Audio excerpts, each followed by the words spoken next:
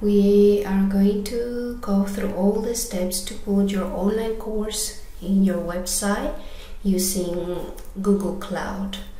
So first, I have created a completion form using JotForm. I'm just gonna ask name, surname, email, and a submit button.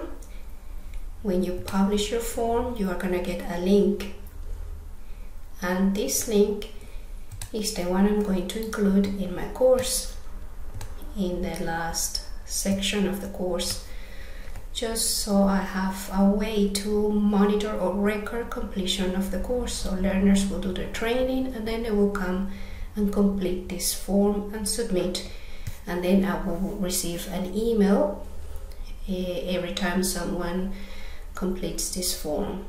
So once my course is ready with that form, I export as web in the parameters. In other tutorial we were publishing as LMS, but this time it's gonna be for the web.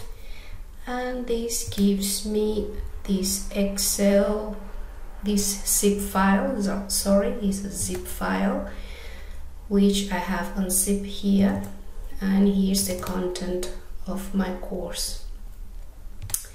Okay, so the next step is to go and open your account in Google Cloud. Then you create your project.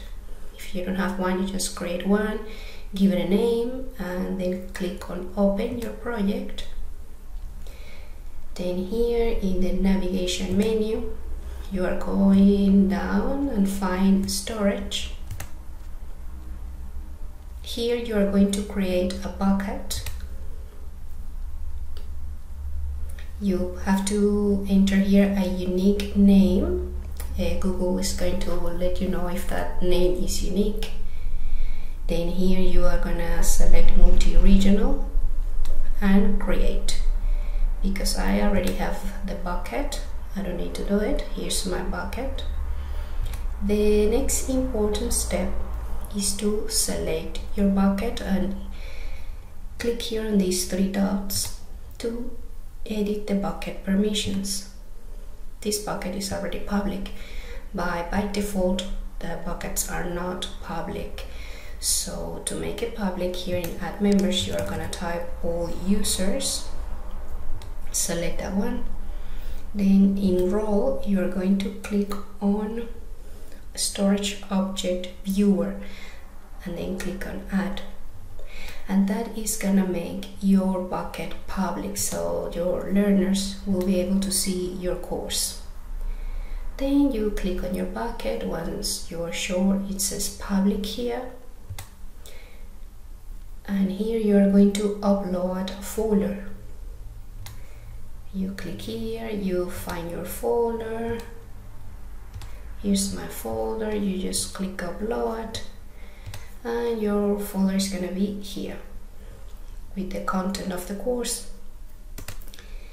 You click on your folder, and then this is the file that you are going to copy this link. That's the link that is going to launch your course for your learners. So you just need to copy this URL. You can copy link address like this, and that's the link that you need to include in your website, so your learners will be able to launch the course. As simple as that. So as you can see, it's really easy to host your courses in Google Cloud.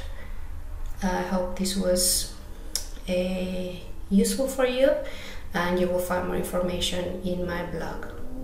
Thank you.